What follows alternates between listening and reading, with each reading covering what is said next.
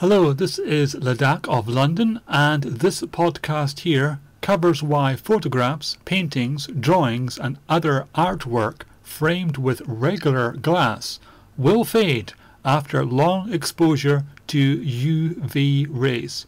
I'd like to thank Grow Glass for this informative video and podcast, which I hope you will enjoy. And remember to like and subscribe. Many wavelengths of light reach us from the sun, but we only see a narrow range. The most energetic and aggressive radiation is ultraviolet, or UV radiation, and it is invisible to the human eye. Let's take a look at the irreversible impact of these rays on artwork and objects that we try to protect by framing them. Chemical components inside the molecules that make up the piece are damaged by UVA and UVB rays. This is the reason why the colors start to fade.